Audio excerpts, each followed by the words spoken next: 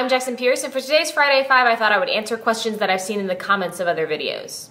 My mysterious glasses-wearing alter ego will be asking the questions. What kind of word processing program do you use? I've always just used Microsoft Word in the past, but recently I've started using Scrivener because Carrie Ryan sort of turned me onto it. But you don't need either of those programs to write a book, so don't try to use that as an excuse. What kind of keyboard is that? It looks all jacked up. So my keyboard is indeed split into two parts. It's because I have problems with wrist fatigue, and splitting the keyboard apart is a more natural position for your wrist, and so it doesn't hurt as bad.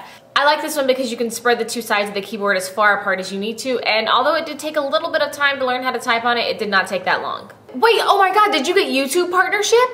I did get YouTube partnership. I'm gonna share my 2 cents on the matter. No, really, my 2 cents. I am very excited about YouTube partnership though, not because I think I'm really gonna rake in the dough, because as you can see, that's not so much happening. But I'm really excited because now I can make my own video thumbnails, and I can put a header on my channel, and I can put that tiny little graphic above every video. So that I'm pumped about. Are the pantyhose still in the pantry? In case you're wondering, that question is a result of a video I posted earlier in the 30 days of vlogging, which I will put somewhere on your screen now.